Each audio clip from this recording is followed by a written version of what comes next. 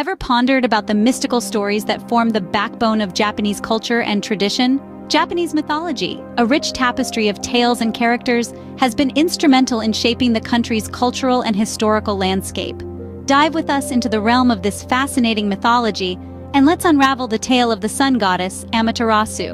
Immerse yourself in the enthralling saga of Amaterasu, the sun goddess, a prominent figure in the pantheon of Japanese deities.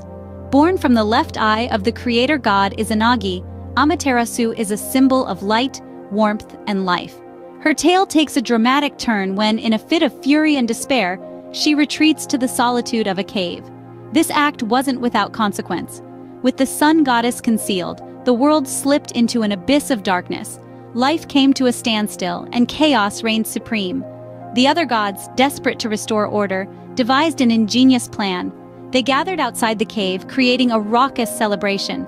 They hung a sacred mirror, the Yata no Kagami, on a nearby tree.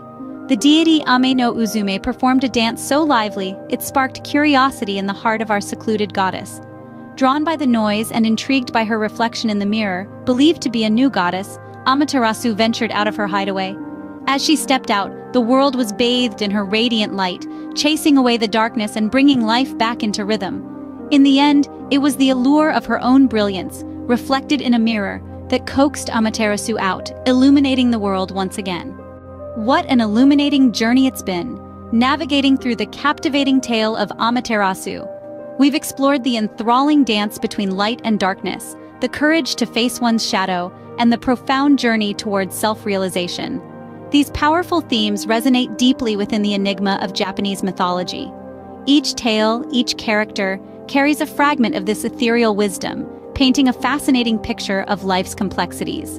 In the heart of Japanese mythology, stories like Amaterasu serve as a beacon, reminding us of the perpetual struggle between darkness and light, and ultimately, the triumph of self-discovery.